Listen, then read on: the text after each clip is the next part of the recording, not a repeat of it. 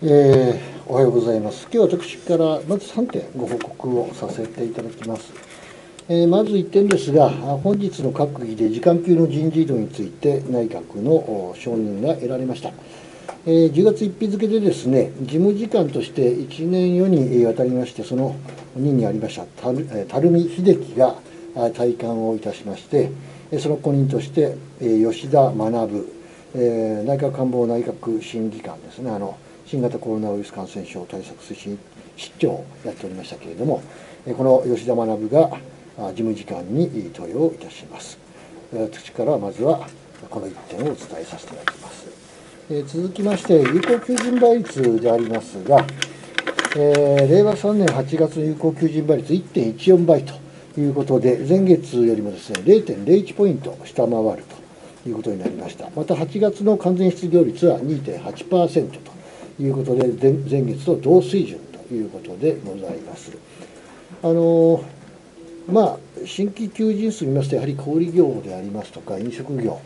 こういうところを中心に、やはりパートで、求人数がですね、減少幅が大きいということ、これは留意が必要だというふうに思います。全体では底堅い動きがございますが、まだまだですね、厳しい場面もあるようでございますので、しっかりとですね、雇用対策を進めていかなければならないというふうに思っております。それからですね、この夏の感染拡大、これを踏まえました今後の保健医療体制の整備ですね、医療提供体制の整備についてでございます。この夏ですね、やはり急激な感染者の拡大ということで、なかなか病床が十分に確保できていないという状況がございました。また、一般医療との両立という意味ではですね、一般医療にかなりの制約がかかったということで、コロナ以外の疾病をお持ちの方々にも大変なご負担をかけたということであります。その中におきまして、陽性前のですね、陽性確認前、検査の後ですね、陽性確認前からですね、回復、療養解除後まで、切れ目のないですね、やはり、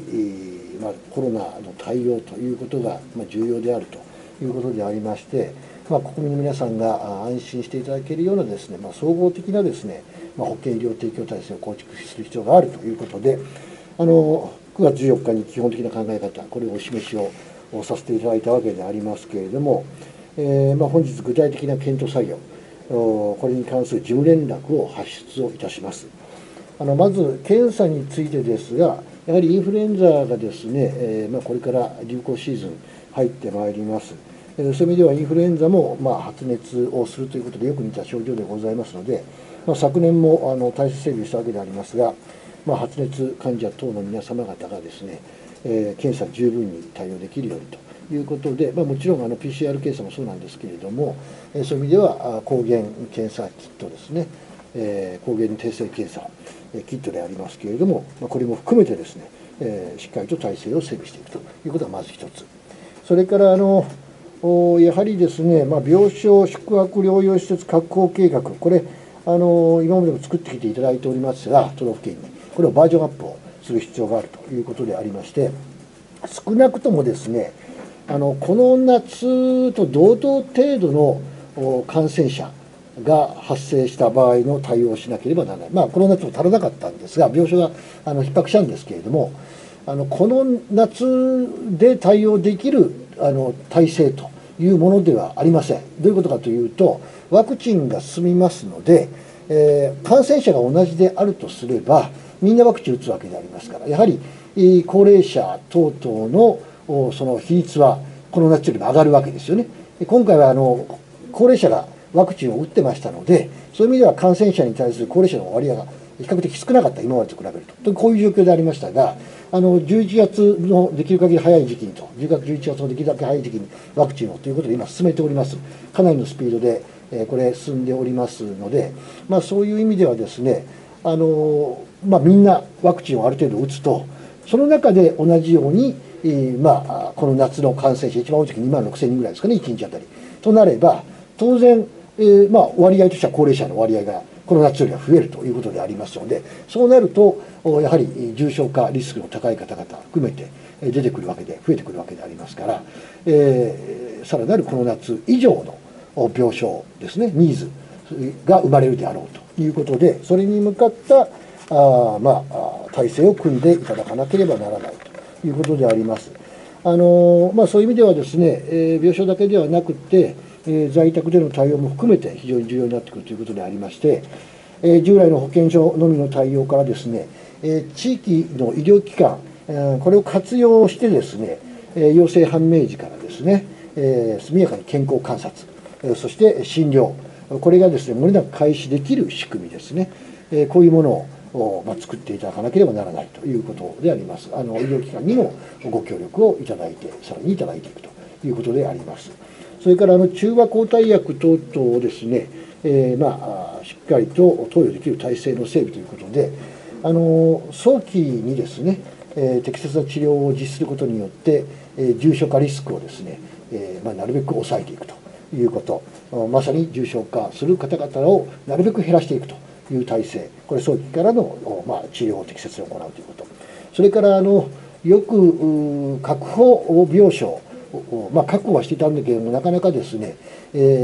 使うとなると時間がかかるというようなお話もございました。そういう意味では医療機関と締結する、書面において条件を明確化する、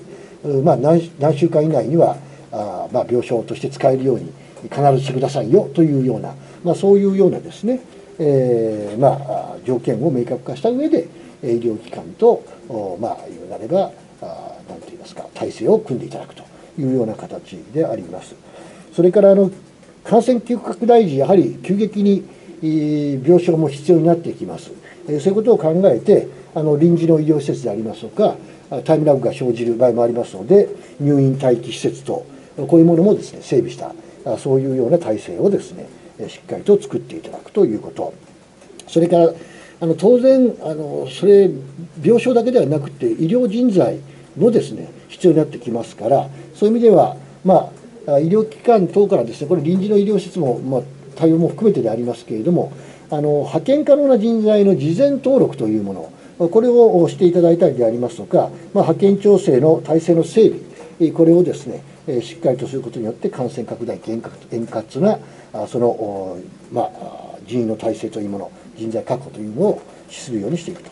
こういうようなことのですね検討を求めているという内容であります。10月中をめどにですね、今後の保健医療提供体制の構築方針を作成をしていただいてですね、遅くとも11月末までにはですね、その方針に沿った体制を作っていただきたい